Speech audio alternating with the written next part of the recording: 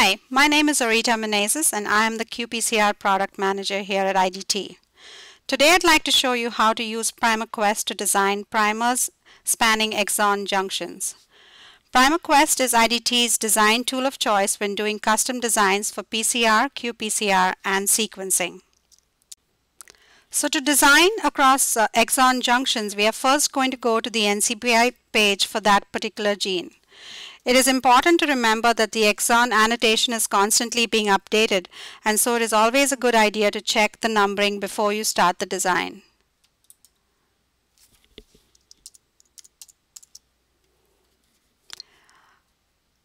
I'm now going to NCBI and I'm just going to enter the accession number of the transcript that I'm interested in.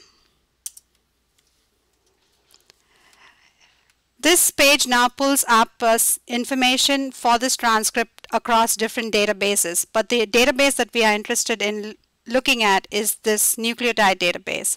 I clicked on it and it's now going to open up a page that gives me detailed information on this particular transcript.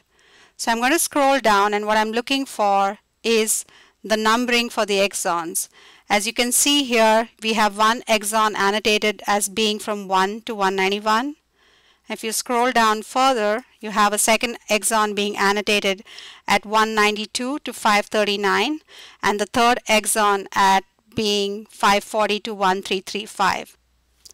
Now that we have the list of the exon junctions that we are interested to design across, we are going to go back to the IDT website and load the PrimerQuest design tool. So you can find PrimerQuest under Site Tools.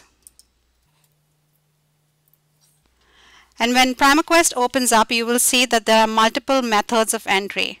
You can either enter your sequence manually or download it using your GenBank or accession ID, or also upload multiple sequences in an Excel file. In this particular case, I'm going to download the sequence using a GenBank or accession ID.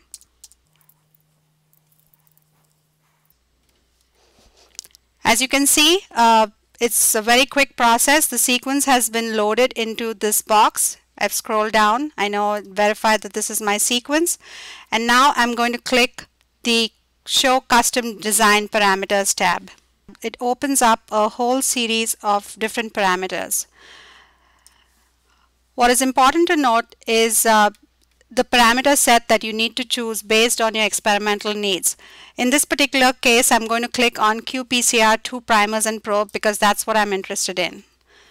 Once you click on that, it's going to load all the different parameters that are important for that experimental design. I'm now going to scroll down towards the bottom, and I'm looking for the overlap junction list parameter because this is where I'm going to enter the exon junctions that I'm interested in, and then ask the design tool to design for it. So based on the information that I obtained from NCBI, I'm now going to enter the junctions.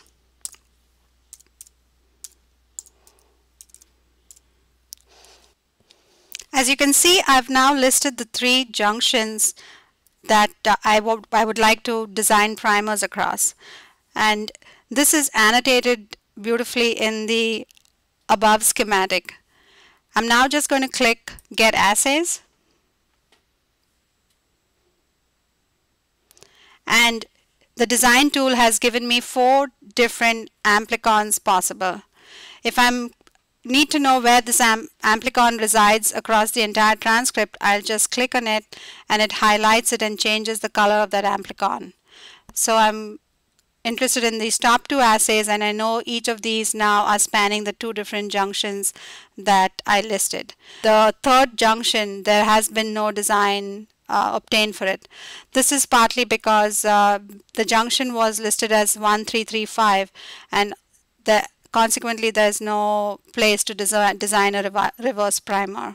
So in addition, we'd also like to look at the details of each particular assay. To do that, you would click on the View Assay Details, and this opens up a page where you can see exactly where your primers and probe is located.